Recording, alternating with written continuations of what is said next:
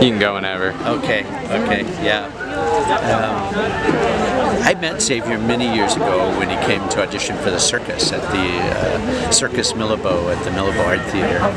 And he came in and he had his stilts with him, and he put his stilts on and he got up there, and he was a very, very tall man. Yeah. And he took a step out onto the stage, and the first step on his stilts caught a pile of wet leaves that somebody had tracked onto the stage, and his stilt shot up in the air and he went backwards, and luckily I was standing right next to him when he did this, and so he landed on me and we all fell to the ground, and nobody was hurt and everybody was laughing, and that's how I met him. He literally fell on top of me. That's amazing. And then he went on to be in the circus for the next 12 years doing stilts and riding bicycle on stilts and juggling on stilts and hula hooping on stilts and being the famous tall man.